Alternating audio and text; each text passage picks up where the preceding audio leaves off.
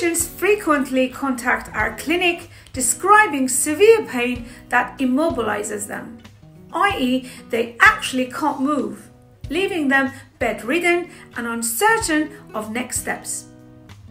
Research and clinical experience suggest that the most effective immediate action in such scenarios is to maintain calm, and at the same time applying a cold pack to the affected area and minimizing movement is advisable. Maintain the application of the cold pack until there is a noticeable decrease in pain intensity.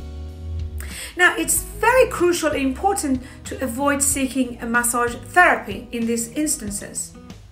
Despite common perceptions, massage can often worsen the condition and aggravate the pain. This is supported by studies indicating that acute pain typically signals muscle inflammation, and massage might intensify this inflammation due to increased tissue manipulation. Now, massage therapy is more appropriate for addressing muscle stiffness rather than pain.